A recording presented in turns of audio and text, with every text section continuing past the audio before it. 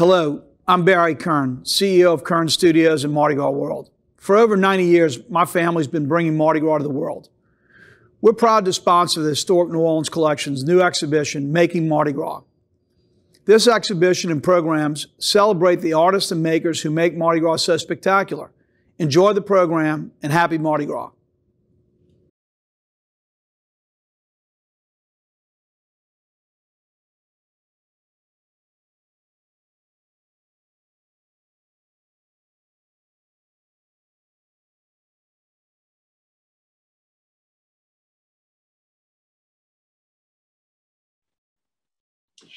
Hey everyone, I'm Amanda McFillan here at the Historic New Orleans Collection. I just want to thank y'all all for tuning in for all of our presentations for this year's Williams Research Center History Symposium on Making Mardi Gras.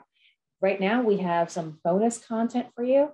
After hearing our panel discussion on carnival balls, we had more questions for historian Frank Perez, and we were delighted when he offered to record this extended presentation on the history of Gay Carnival here in New Orleans. We hope you enjoy this presentation, and thanks for tuning in.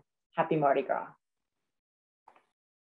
Hello, I'm Frank Perez, and I want to thank you for joining me today as we talk a little bit about the origins of Gay Carnival in New Orleans. It's a fascinating topic that doesn't get enough attention, so I appreciate the Historic New Orleans Collection sponsoring this event. Thank you for joining me. I suppose the first thing I should tell you about Gay Carnival in New Orleans is that the very first written reference to Mardi Gras in the history of New Orleans has to do with a drag performance. And right here we have a quote from a book that was published by the Historic New Orleans Collection some years ago called A Company Man, which is basically a translation of the travel log of an employee of the Company of the West who was here in the very earliest years of the colony. He's writing this in 1729. He says, "The next day, which was Lundi Gras, I went to the office where I found my companions bored to death. I proposed to them that we mask and go to Bayou St. John. As for myself, I was dressed as a shepherdess, all in white. I had a corset of white basin, a muslin skirt, a large panier. I had some beauty marks too. I had my husband, who was the Marquis of Carnival.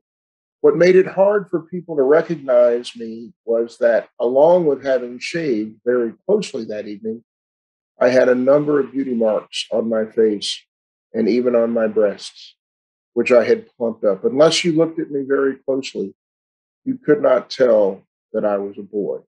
And that was Marc-Antoine Caillot talking about doing drag in 1729 for Carnival. And so drag and Carnival has a long history. Gay Carnival, as we understand that term today, did not come about until much later. And that dates back to the mid-20th century. And here you can see on the screen a brochure from 2013 denoting the 64th annual Fat Monday Luncheon, which had began in 1949. This was the first Gay Carnival, I wouldn't call it an organization, but event that we know of.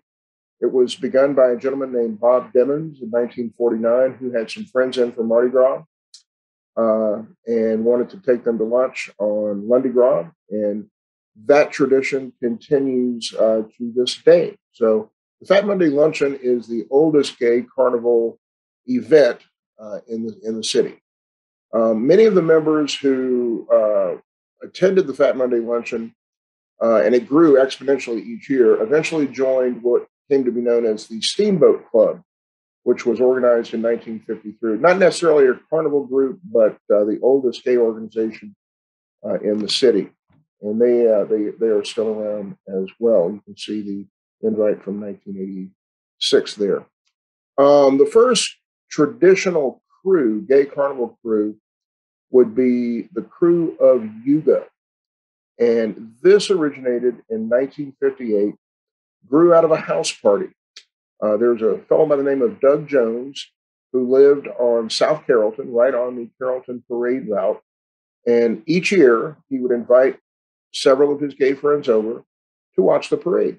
And in 1958, they decided to take it up a notch, so to speak. They had a costume party, which basically meant everybody came in drag. They named a queen, the Yuga Regina. Instead of debutantes, they had debutantes. And it was just a fun way for Doug Jones and his friends to make fun of the seriousness with which traditional mainstream crews took themselves. You also have the initials KY, Crew of Yuga. Yuga, by the way, is taken from Hindu mythology. It's an epoch of time in Hindu mythology. But the initials KY indicate something of a coded signal. In the 1950s, there were not a lot of personal lubricants, which is kind of an important thing in gay male culture. And so it's hints at the satirical nature. The name Yuga, it probably comes from the 1889 Proteus Parade, Hindu Heavens. Jones's family had ties to that parade and was a carnival enthusiast his entire life. He was also a member of the Steamboat Club. Now, on Mardi Gras Day, ground zero for the gay community, at least in the French Quarter, was Dixie's Bar of Music. Some of you may remember that bar. If you are of a certain age, it is located at the corner of Bourbon and St. Peter Streets. Currently, it is the Cat's Meow karaoke bar, but from 1949 to 1964, it was Dixie's Bar of Music, which was a de facto gay bar. Miss Dixie herself, who passed away in 2011 at the age of 101. A gay nexus. Across the street, you had the Bourbon House, which was very gay and lesbian friendly. To Quarterites, not far away, you had the Bachelor Bar at Pat O'Brien's, which was a de facto gay bar as well. Today, when we think of the gay part of the quarter, we probably think of Bourbon and St. Anne, but that center of gravity has shifted over the decades. But in the 1950s, it would have been the corner of Bourbon and St. Peter. And so Doug Jones and his friends and other gay men would have certainly been there on Mardi Gras Day each year. Now, the Crew of Yuga had its first two parties or balls in Doug Jones's home on Carrollton Avenue. By the third year, they had grown so popular that they needed a larger meeting space, and they eventually met at a jazz club on Lake Pontchartrain. It was a pretty wild party, so they didn't go there the following year. One of the members worked at an elementary school in Metairie, and there was a dance recital hall called the Rambler Room attached to it. So in 1961, the Crew of Yuga had their fourth ball at the Rambler Room, which went very well, and they decided to do it again the following year. So their fifth ball in 1962 was also at the Rambler Room, but it was raided by the police. It was an ill-fated ball. And if you look at the invitation that you see here, this is a hand-drawn invitation to the Crew of Yuga's Bow Mask on February 24th, 1962. This gives you a little insight into the artistry of Gay Carnival. And that's one of the values of the Gay Carnival phenomenon, was it provided the gay community a creative and artistic outlet for their talents, whether it was set design, costume design, invitations such as this, or what have you. If you notice the name on the invitation, Mr. Tracy Hendricks is a pretty important name that we'll see again. So why was the fifth Yuga Ball raided? It's easy to assume that the very conservative suburban housewives of Metairie were alarmed when they saw a bunch of drag queens and sissies and sodomites entering into this dance recital hall at the elementary school. And so a lot of people think that they called the police, but there's a much more interesting theory that Doug Jones actually believed, and other members from that time related their theory that the raid was actually caused by a jilted drag queen who had been thrown out of the club named Candy Lee. And Candy Lee was a very loud person who was kind of annoying and had managed to have herself thrown out of the crew and became very angry. When the police showed up, they arrested over 95 men, not quite 100. People were jumping out of windows, fleeing for the swamp and the woods. There's police records indicate that it was about 97 or so men that were arrested. When word got back to the quarter of the raid, Miss Dixie of Dixie's Bar and Music dispatched her attorney with a load of cash from her safe and bailed everybody out of jail. And to get back to Candy Lee worked at a bar called Tony Bassino's, which was at the corner of Bourbon Street and Toulouse. And in the 1950s, times were a lot different than they are now. Today, New Orleans is very tolerant of the LGBTQ community, but not so much in the 1950s. As tourism was coming into its own as an industry, the city, the establishment, felt that queer visibility would scare away tourist dollars. And so the attitude of the city was, keep it on the down low, don't be so obvious. We know you're in the quarter, but just keep yourselves in check. And Mayor Chuck Morrison, actually appointed a committee on the problem of sex deviants, whose sole purpose was to rid the French Quarter of homosexuals. That didn't work, but they tried really, really hard. And one of the ways they persecuted the gay community was to go after gay bars. Tony Bassino's was one of those bars. In 1958, this bar was raided 6 or 7 times within a matter of a few months. Candy Lee was one of the bartenders who was arrested, along with the manager, Roy Maggio, and a few others. They actually brought a civil lawsuit against the police, which was ultimately unsuccessful. But it was the first legal action ever taken on behalf of LGBT rights in New Orleans. But it was very common for the police to raid bars in the 1950s, and that lasted well through the 70s, early 80s.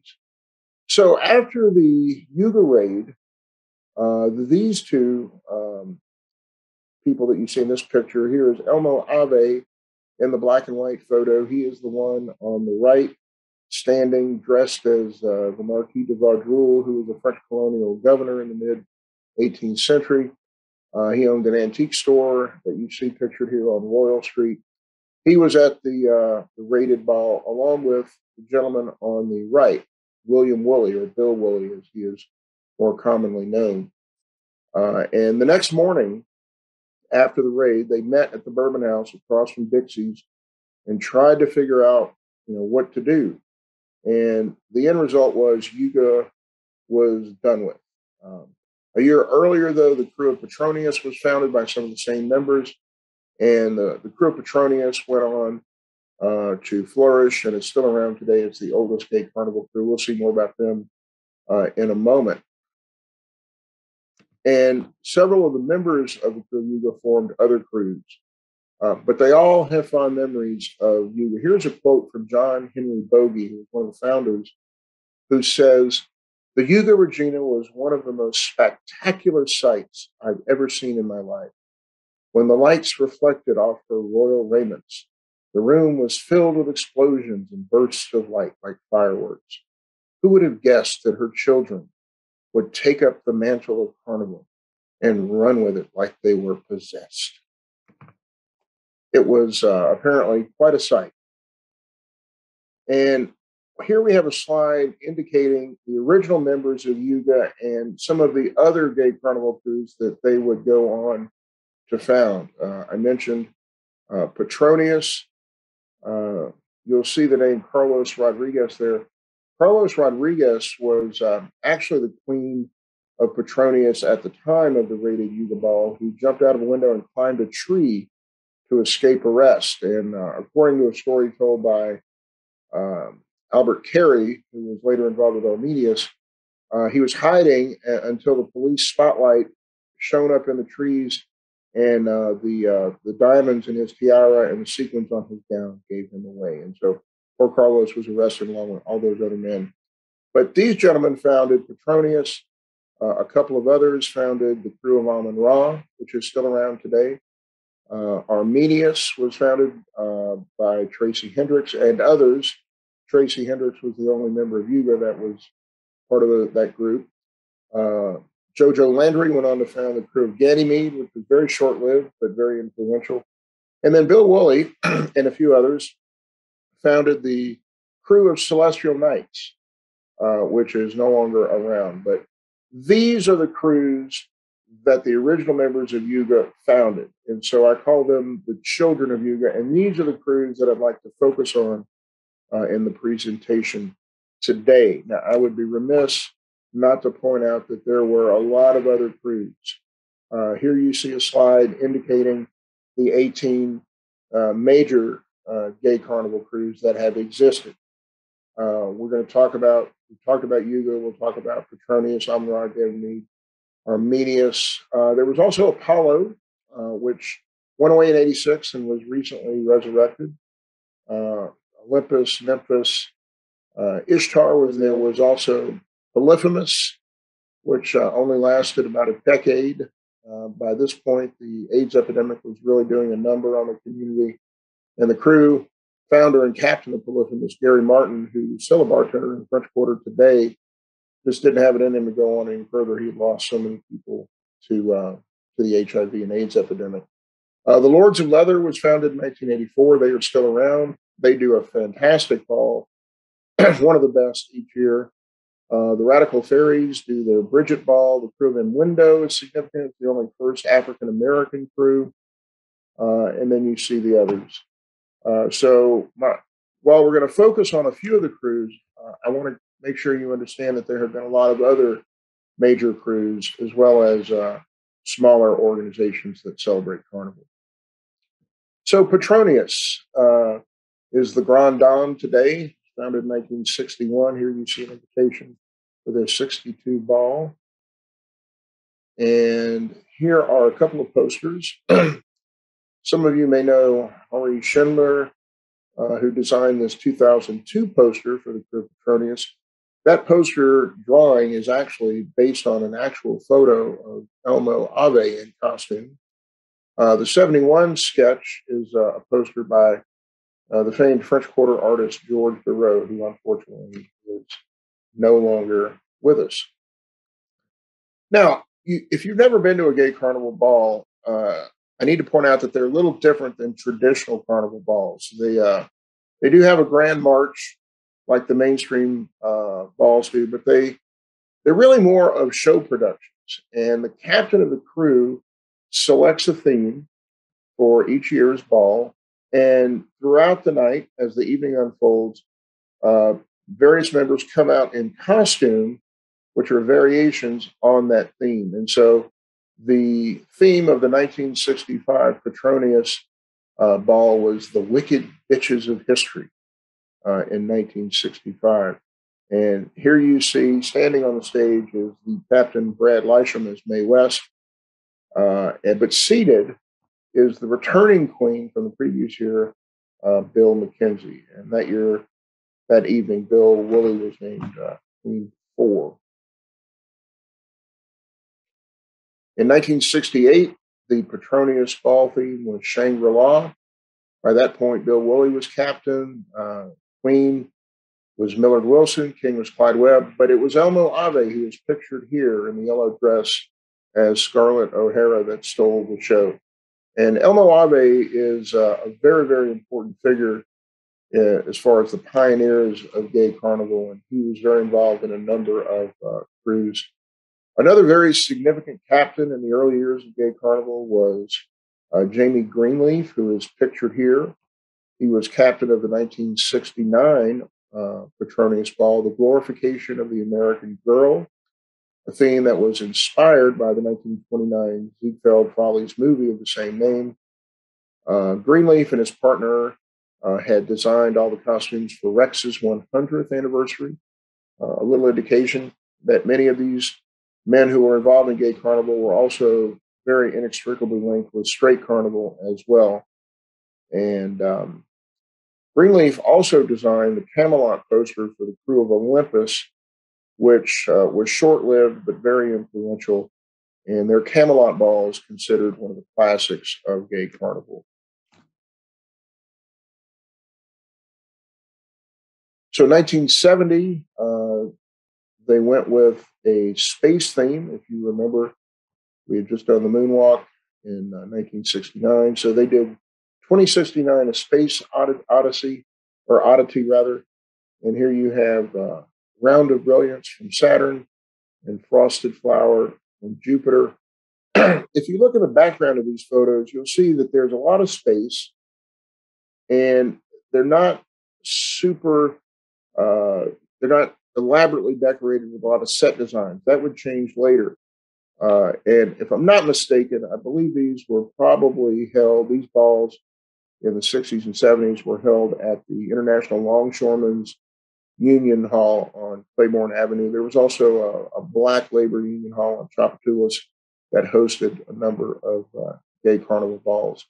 So the spaces where these balls were held is also a very interesting topic, perhaps for a future year. The crew of Amun-Ra was founded in 1966. As you can tell, it has an Egyptian theme. And here are a couple of invitations. We've seen Tracy Hendricks' name before on the ill-fated 1962 Yuga Ball invitation. Here he is for the 1968 crew of Amun-Ra Ball. And there is the poster for a different ball in 71. Here are a couple of more posters. Always been an Egyptian theme, Amun-Ra being the supreme deity in Egyptian mythology. Here you have a couple of costume designs by John Zerang, who is still very active in the carnival scene today. And these costume sketches were done for Amun-Ra's 50th anniversary. And King and Queen Darwin Reed and his husband, Mike Morrow, wore these costumes at the 50th anniversary ball. Here's another costume sketch by Chet Bush from the 83 Amun-Ra Ball called That's Entertainment. And here is Don. This is the costume that was worn by Don Toller as the ringmaster. Another crew that doesn't get a whole lot of attention, even among gay historians and circles, is the crew of Ganymede, which lasted from 1968 to 1974. It was a very influential crew. Here we have a photo from the 1970 ball, which was themed Creepy Crawlers. And this is Captain Nick Donovan dressed as a cobra, if you can tell that. Donovan, George Wilson, and Lou Bernard, and others would eventually form the crew of Olympus. And another member of Ganymede, Wendell Stepelkovich, co-founded the crew of Arminius. But really, the driving force behind Ganymede was a man named Vincent Indovina. Here is a quote from Howard P. Smith, who wrote a book called Unveiling the Muse, which is the definitive book on the history of Gay Carnival. I highly recommend it. But on Ganymede's influence, Smith writes, Ganymede was the first gay crew to rework and expand the bow mask template. Vincent Indovina, Rivet Hetterell, and Nick Donovan were visionaries who anticipated the theatrical presentations that would go well beyond the traditional grand march and parade of costumes.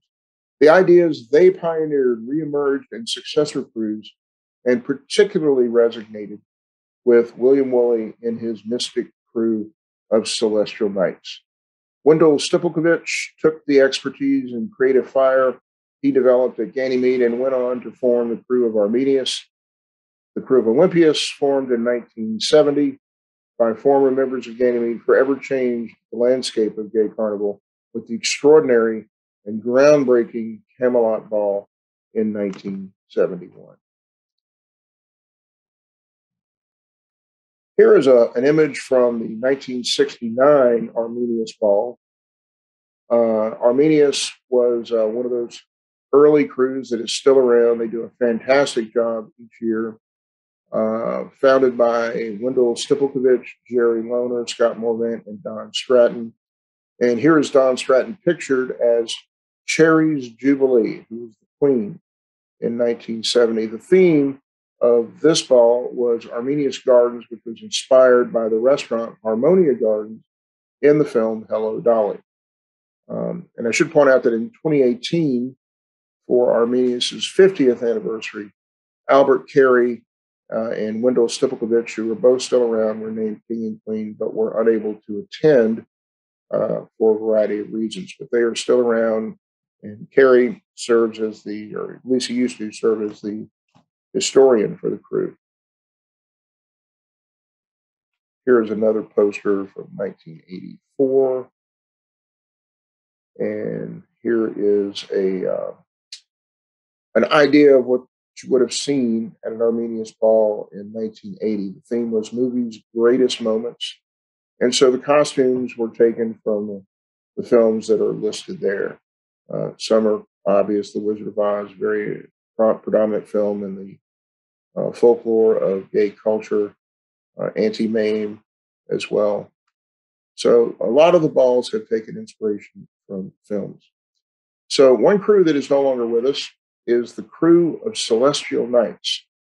And if you look at I've highlighted or underlined the first letter of each of those four words. This was William Woolley's creation. Crew of Celestial Knights, or COC. The king and queen of the first ball were William Crotty and Danny Jones, pictured here on the left. And on the right, you have a George Roth, Queen Celeste from 1985. George is still around. He lives in the French Quarter and is a pleasure to see walking around. He lives on Burgundy Street. Here's a quote from William Crotty. Bill Woolley designed each and every costume, and I sewed them all myself. Talk about numb fingers. The decorations and trimmings were done by the other members of the club, a total of only 8 people. Needless to say, we had to expand the membership by having guest roles for that first year. Jones and Woolley supplied the sets, as they both headed display departments in major department stores. And that is again from Howard Smith's Unveiling the Muse. So I think that little survey of the early gay crews illustrates how much time and effort and energy and creative resources went into producing these balls. Another phenomenon of Gay Carnival that I should talk about before we wrap up is the Bourbon Street Awards, which was founded in 1964. And the Bourbon Street Awards are basically a costume contest. They still do it every year on Mardi Gras Day. And in 1964, Arthur Jacobs, who was the owner of the Clover Grill, needed to drum up business for his diner. And so he came up with this idea for a costume contest. And that's how the Bourbon Street Awards got started. And here we see some pictures. If I had to guess, I would say from the 60s and maybe 70s, although perhaps early 80s. Not really sure. And I would like to conclude my presentation with a photo from the 1971 Camelot Ball, which was produced by the crew of Olympus. And here we have Olympus captain Jamie Greenleaf as Merlin. And I was too young to attend this ball, but from the folks I know who have been to it, they all say it really captured the magic and mystique of Gay Carnival. And so I thought it would be only appropriate to end our presentation with a portrait of Merlin. And I would wrap up also by saying that Gay Carnival is still very much alive and well today. It reached its nadir in the early 90s when the AIDS epidemic really took its toll, but it has bounced back. There are currently 10 active crews, depending on how you count. Of course, definitions of sexual orientation have changed, and the crews are a lot different now. I don't know what the future holds for them. I think, if anything, the presentation gives you an idea that takes a lot of time, dedication, energy, money to produce these balls. And unless the crews recruit young people, they will eventually fade away. But from what I have observed, it seems like they're doing just fine for now. So with that, I will thank you very much for joining me on a little exploration of early Gay Carnival in New Orleans.